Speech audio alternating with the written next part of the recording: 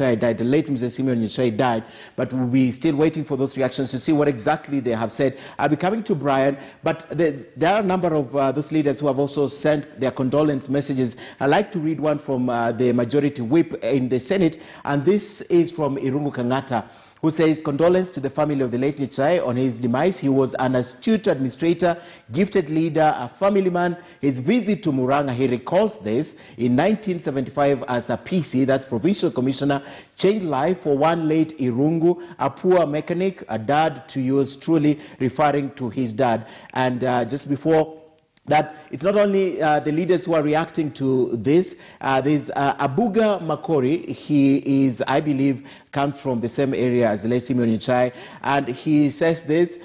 He talks about the protection that Simeon Nyachae gave them in that area. So there's quite some reaction that is coming out of every region, but we're still waiting for that. And perhaps, Brian, Simeon Nyachae was not only known for the public service, he was also known for his business acumen, and he has vast business interests all over the nation. Perhaps take us through that. Rightly put by my colleague Ken, former Minister Nyachae was a business mogul in his own right, because he had business interests in a lot of areas of investment, from agriculture to banking and to so many more.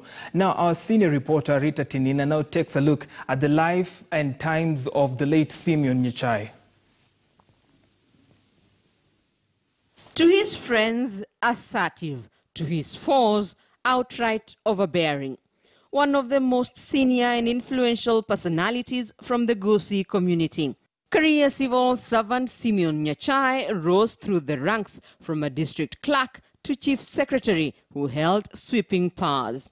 The son of Paramount Chief Musa Nyandusi, Nyachae was born in 1932 and attained his early education at the Nyachae Seventh-day Adventist School and Kereri Intermediate School before joining the Kisii Government African School in 1949.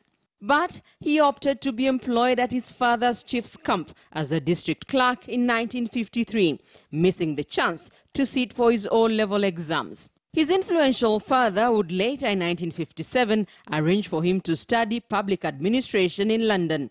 When he returned to the country, he was posted as a district officer in 1960. After Kenya attained independence, he rose to become a district commissioner in 1963. 2 years later, in 1965, he became a provincial commissioner, a position he held for 14 years under the Jomo Kenyatta administration. When Daniel Moi took over power following Kenyatta's death in 1978, he retained him as a provincial commissioner before appointing him chief secretary, equivalent to the current head of civil service. He was arguably one of the most powerful and longest serving the country has had. The post was abolished after Nyachae's retirement in 1987. He kept away from the national limelight until 1992, when he made a comeback, this time as a politician.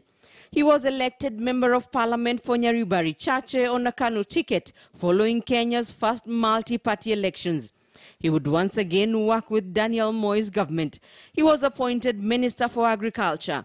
In 1998, he landed himself the powerful finance docket, but his stay at the ministry was short-lived. On the 24th of April 1998, he announced that the government was broke, a move seen by analysts as very bold and which came with consequences. He was transferred to the Ministry of Industry. He did not take up the position as the ministry was seen as a less influential one. He quit government. He fell out with KANU, left the party and looked to the opposition ahead of the 2002 general election, setting his sights on the presidency. He joined Ford People, then a small party which was not part of the equation, which saw the main opposition parties, among them Mwai Kibaki's Democratic Party and Raila Odinga's Liberal Democratic Party, join hands to form the National Rainbow Coalition. Nyachae nevertheless took a shot at the presidency. He came third after KANU's Uhuru Kenyatta and NAC's Mwai Kibaki, who won the election. But Nyachae's Ford People Party got 14 MPs into parliament. The 9th parliament saw divisions in NAC, and Mwai Kibaki, who needed all the support he could get, reached out to Nyachae and his Ford People MPs. Nyachae was appointed Minister for Energy and thereafter Minister for Roads.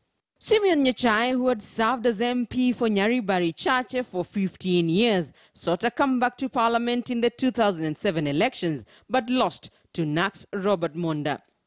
Also a prominent businessman with interest in, among other sectors, agriculture, transportation and real estate, Nyachae retired from politics in the year 2008, but would endorse Uhuru Kenyatta's bid for the presidency in the 2013 elections.